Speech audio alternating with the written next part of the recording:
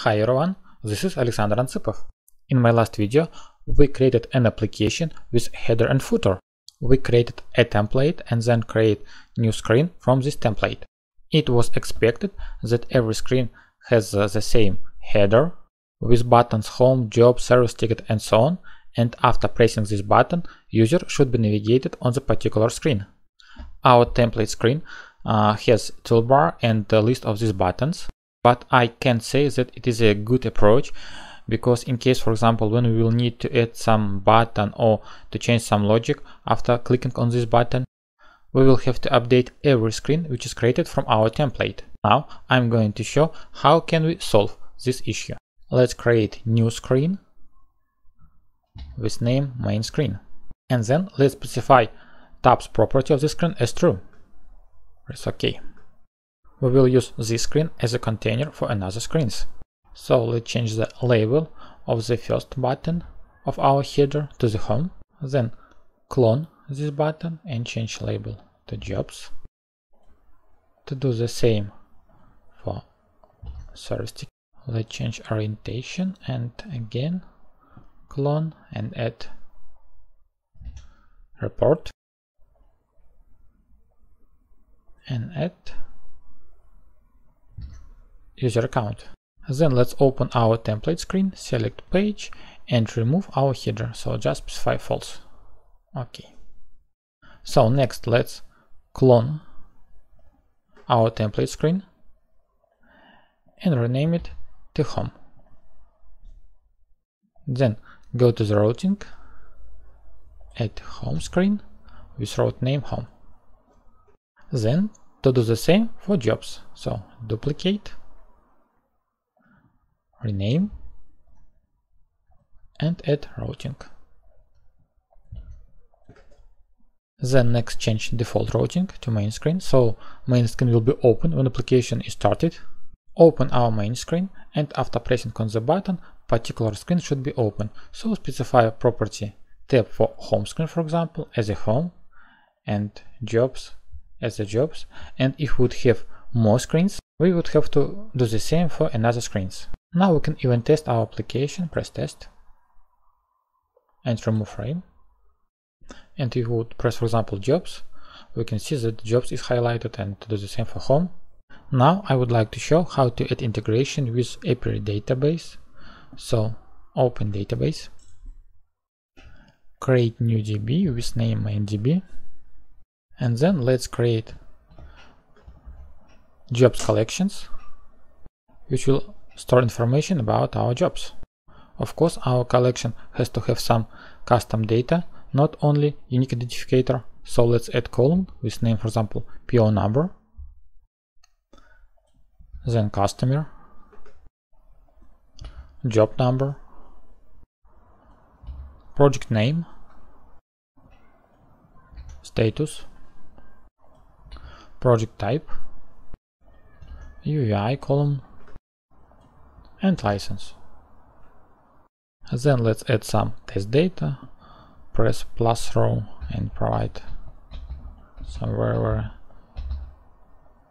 strange data. And let's add one more row.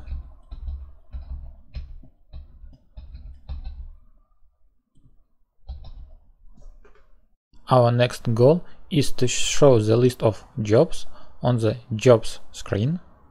Let's change orientation and let's add integration with database. Select main.db, then select jobs collection and specify list service. This service returns the list of our jobs and we can test it right here. So just press test button and see the sample response. Let's open job screen and add data table component, which we will use for showing jobs. And first we have to specify what will be used as data source. For that, let's go to data tab and add our job list service. Also, let's change the name to jobs. We will invoke this service on event after page showing and then store the response of the service into jobs variable. So let's create jobs variable and specify type as any. Because our service return array of objects, then open data tab again and perform mapping. So we will map response array on jobs variable. Let's do it. Then let's specify that this service should be invoked on event after page showing. Select invoke service and specify data source and jobs. Next, let's continue. Configure data table, open data mode and select rows jobs. And last step of our long configuration is providing property and name for every column of our data table. Pay attention that there is two properties. First is property, and here we have to provide the name of the property from our JSON object. And second one is name, which will show the name of a column in our table on the UI. So let's specify as PO number from capital PONN. And let's do the same for another fields. For customer, then let's clone and to do the same for job number.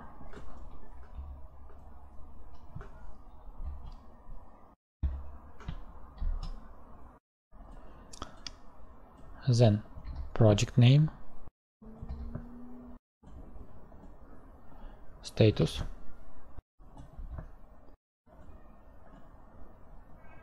project type, UI, and license. Now let's test our application. Press test. This is our home screen, and now let's press jobs. Below we see the list of our jobs. Pay attention that below we can see the number of the rows. There is sorting for every column. And in case if you would have a lot of rows, we would have several pages and we'll have the particular UI for navigation between pages. That is all what I wanted to show in this video. Thanks for watching.